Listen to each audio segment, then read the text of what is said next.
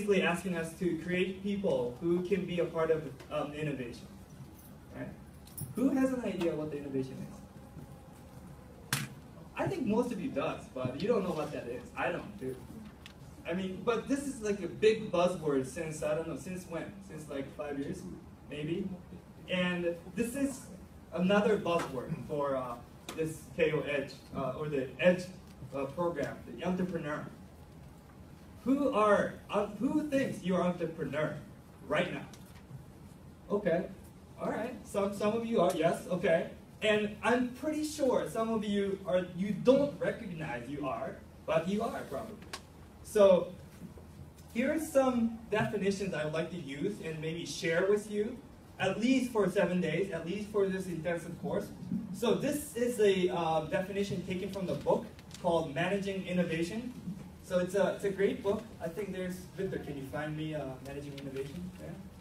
Okay, yeah. So it's a popular book among US MBA classes.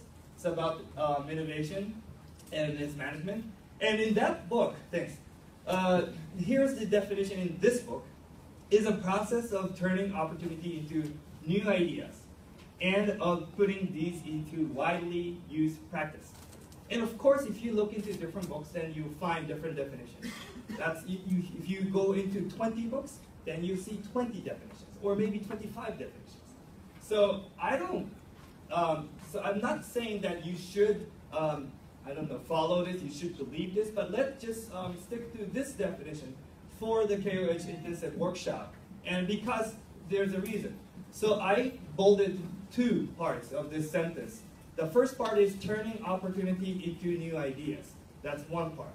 The second part, the later part, is of putting these into widely used practice.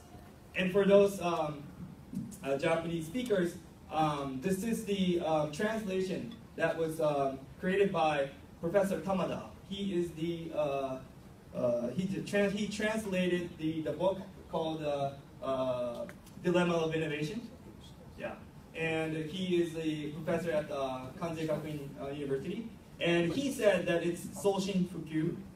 This might be the good Yonmochi Jukugo. That's the Chinese character used in Japanese language to represent the innovation. So Soushin is the first half, turning opportunity into new ideas, and Fukyu is the later part. So I think that really suits well with the English definition.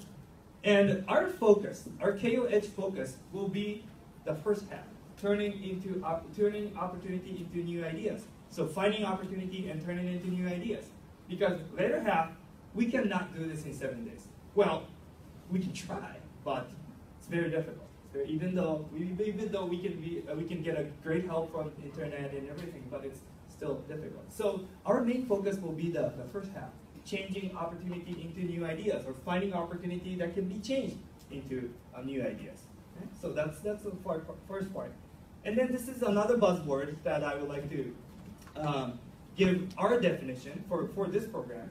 So this is a definition taken from the businessdictionary.com. Oh, it's a great website if you're like confused with the jargon when you're reading newspapers. It's a great website to check out.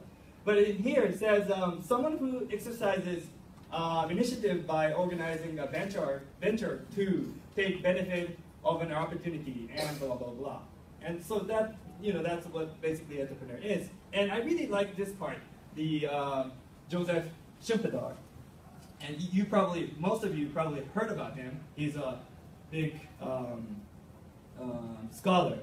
And his definition says, he says the entrepreneurs are greatly value self-reliance and strive for distinction through excellence. And 3, are highly optimistic, otherwise nothing will be undertaken. And always favor challenges of medium risk and neither too easy nor ridiculously big. Okay? So when you follow this definition, I can probably see more hands going up, probably. Do you consider yourself self-reliance person and striving for distinction by excellence? I think probably many of you resonate with the definition here. And another addition to this buzzword for the next the Ministry of Education, they say, in Japanese, they say global entrepreneur. And global entrepreneur doesn't mean much to me. I mean, who is global entrepreneur? So I put entrepreneur in global context because I think it makes more sense to you. So here's what I defined the entrepreneur in global context. So entrepreneur that is interested in global trends and aware of global changes and somewhat aware of one's identity in global context and curious and careful about other cultures, customs, and languages and respect them. And not afraid to communicate with others by any means, aiming for borderless value creation. So this is what I consider all of you are.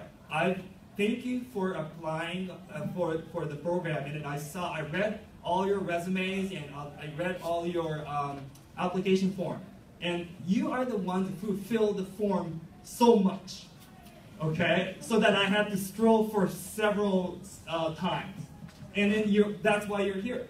And I saw a lot of stories, a lot of related comments that you are one of these guys.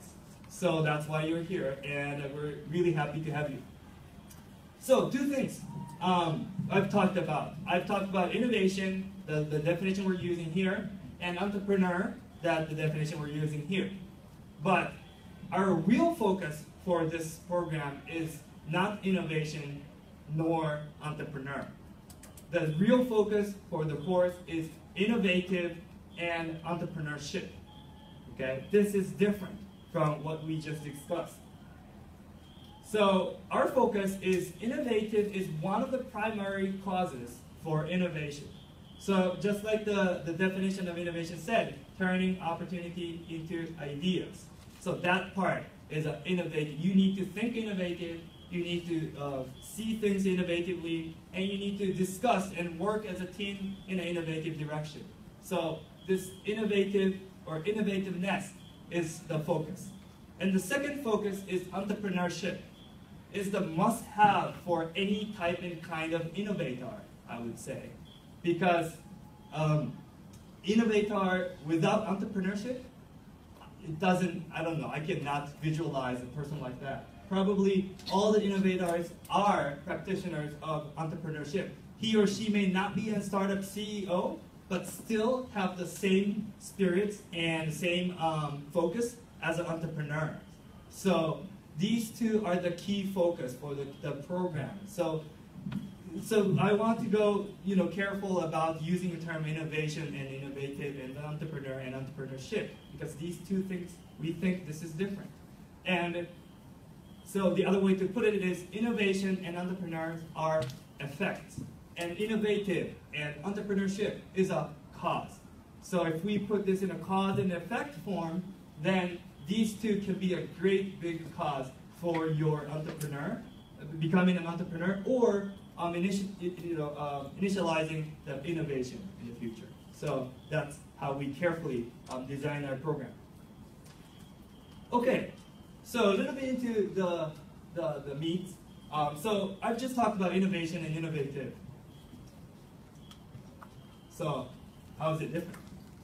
Are you using these two words carefully? Or are you just saying it is innovation, it's because of innovation? Or are you saying it's innovative because it's innovative? So I want to show you some examples of both innovation and innovative separately, respectively. So, okay, actually 2 innovation examples. I'll show you a video.